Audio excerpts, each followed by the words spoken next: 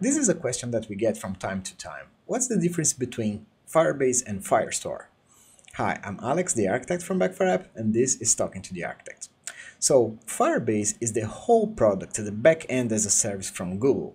It includes the database part, which is the Firestore, the SDKs, and all the features that they offer inside this platform, such as sending push notification and everything else they do. The Firestore, on the other hand, is just the NoSQL database that they have inside Firebase.